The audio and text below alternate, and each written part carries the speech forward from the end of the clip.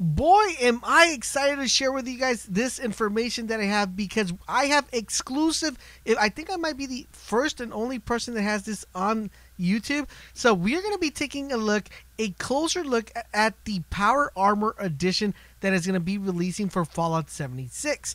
Now, when I say exclusive first look, is I am going to show you guys the T51 wearable, and I am really excited to share this with you guys because I don't think no one else has this footage, and I will go into full detail on what you're able to do with the helmet, how long does the battery life last, and all that good stuff. How does it look up close in the video? So make sure you guys stay tuned for that. Also, almost towards the end of the video, I'm going to show you guys other exclusive items that are going to be available for you to pick up if you're a diehard Fallout fan. So I highly recommend you watch the full video. So you're probably wondering, Laser, what are you showing us right now? So if you guys know, the Power Armor Edition comes with a map, and this is like the bigger version of the map, but you're also able to see kind of the way the the little figurines look like. So that's why I wanted to show you the map. So the map that we're going to be getting with the Power Edition, that's going to be the West Virginia map. This is the bigger version. This one that you're watching right now is not the Virginia map, but this is a bigger version. And I wanted to give you guys an overall idea of what it was. This is the mini game,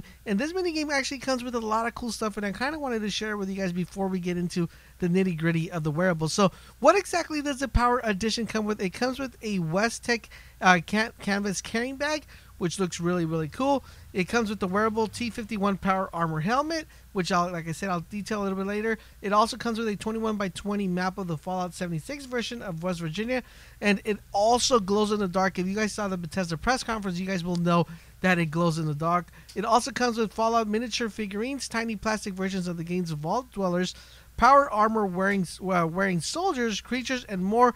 This is kind of like an idea of what you guys are going to be getting when you guys get the map. So now onto the good stuff, guys. Let's take a look at the wearable. So the wearable is a T51 Power Armor helmet, and just by the looks of it, you guys are seeing right here the size of this. You know, a lot of people thought it was going to be a little bit smaller, but right here you're able to see how big this helmet is. It's actually, once you look at it up close, or once you will have it in person, it kind of feels like you are really, you're really in the suit once you get the helmet. Not only that, but the helmet comes with a few features I don't know if you guys are aware of.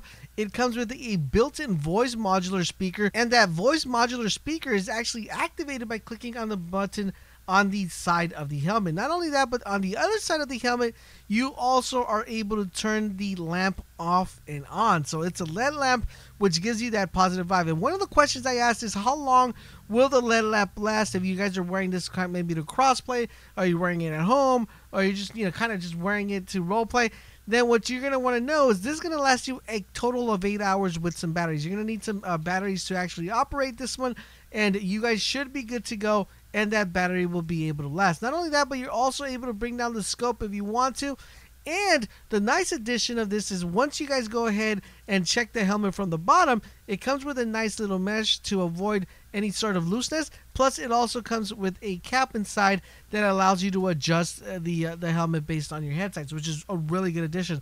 A nice thing I noticed about the helmet as well, it has a very nice finish to it. So it looks like it's really well done. It's trying to avoid, I was told that they try to avoid as much possible showing any screws or having any sort of seams to give it a nice professional look. They also said they added a little bit wear to the helmet, so when you get the helmet, you kind of already know that you're a survivor from that nuclear blast, and it's just extremely amazing. Well crafted, well designed. And I know that it's kind of right now limited edition. It's sold out everywhere. I was asking if there was going to have a little bit more. So they just said to keep checking with your local store. They should have some more a little bit closer to the end of when we get closer to the release of the game. So I'm really excited. If you guys did pick up a limited edition, let me know in the comment section down below if you did. And for what console did you guys pick it up? For the PC, Xbox One, PlayStation 4. Now, if you guys are a huge Fallout fan, then I highly recommend you watch the rest of this video. I'm going to showcase you guys a couple new things that are there. I was also told that there was going to be a brand new drink that was coming out, and also some weapons that you're going to be able to purchase, which would all be available as soon as the release of the game is out. So I'm really excited because these look really dope. Let me know which one stands out to you the most. Which one do you guys like? And don't forget, guys, for continual E3 coverage and full Fallout 76 coverage, make sure you guys keep it locked on this channel, and I will catch you guys on the next video.